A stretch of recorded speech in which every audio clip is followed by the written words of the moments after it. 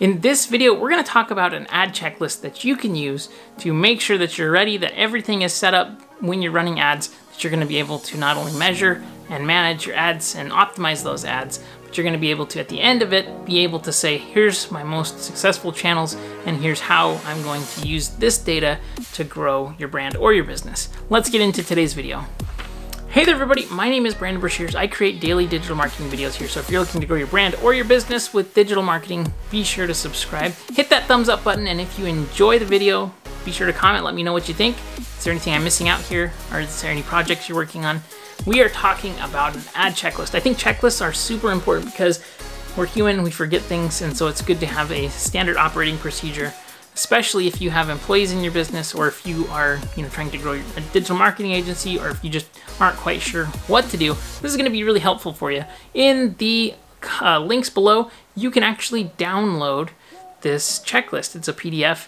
You can use it and it's completely free. You just have to opt in with your email. You'll get notifications about upcoming videos and free trainings that I do here. No spam, just opt in for that list. Checklists for ads, very important. I think that a lot of the things that we're going to be talking about here is called pre-work for your ads. And pre-work is the stuff that's not so glamorous, but it's extremely important. It helps you to determine, number one, what your return on ad spend is. Number two, what kind of things are working for you. It helps you to really get clear on who is the target market that you're targeting, what is the specific offer that you're creating for these people, and it just, all of this work is so important. It's often skipped over. I see so many business owners, they want to get ads out, they want to get offers out, they're just impatient to get things going, and as a result, they just throw stuff up and hope that it works. And what they end up seeing is that they don't get the ad spend. If you've ever said to yourself, you know what, Facebook ads don't work, or Google ads don't work, or email marketing doesn't work, the reason why that is probably because you haven't done the pre-work to get things set up like they need to be, okay? So this checklist is going to help ensure that you do that every single time. Let's talk about this checklist. Item number one, I think this is probably most important. You need to develop your client persona. If you click this video up here, you're going to see how to develop a client persona in depth. But do you know exactly who you're targeting? What's the message? What is their concerns? What is their interests? What are they worried about? Who is it that you're targeting? If your clients are, okay, I'll take anybody who will pay me, that means you're really not targeting anyone. Digital marketing gives you the ability to get laser targeted pinpointing on demographics that you're choosing to target, people that you're choosing to work with. If you're going to spend money to get clients, make sure that you're trying to get the best and highest quality clients possible, and define that. Think about it, work on it.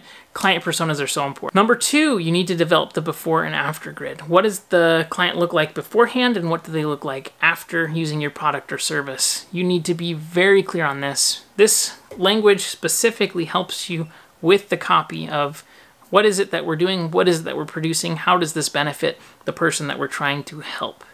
If you click this video up here, I go really in depth on how to create that before and after grid, important questions on that, and really you're gonna have all of the tools that you need to create a complete before and after grid that helps you to communicate far better with your clients and customers. Number three, we have what is the main objective? Are we trying to go for awareness, evaluation, or conversion here?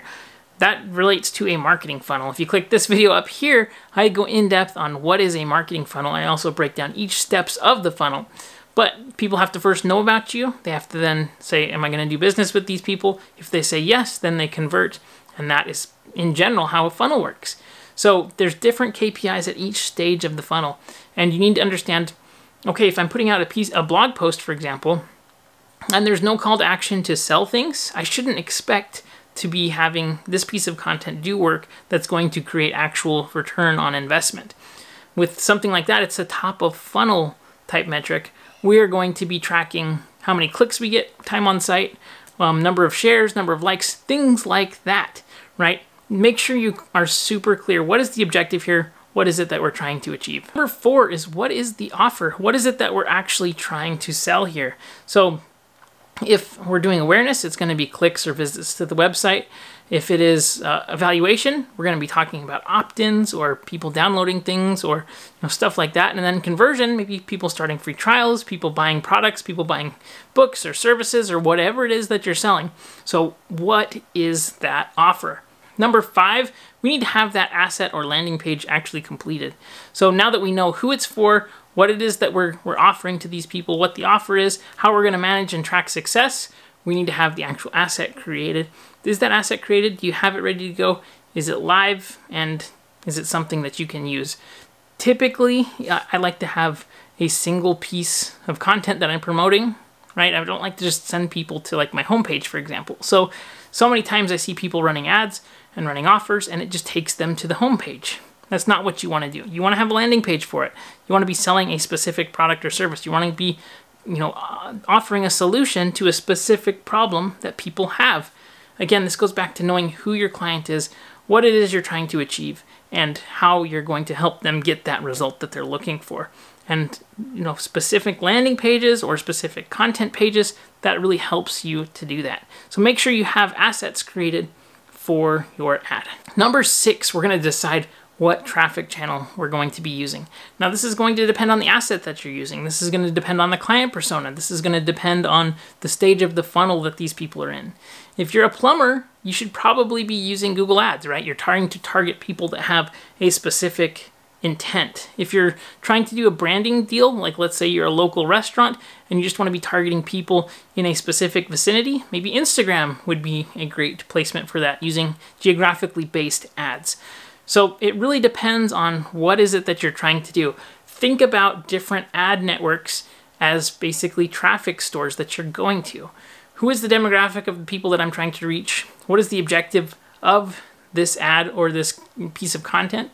And then what is the channel store that I can go to buy either the engagement or the traffic that is going to best suit what my goals are and what the end result that I'm looking for is.